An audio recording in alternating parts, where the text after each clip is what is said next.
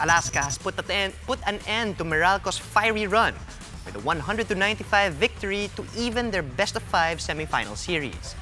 The Aces held a 66-46 lead in the third quarter before the Bolts closed the gap to a single point through the help of its import Alan Durham.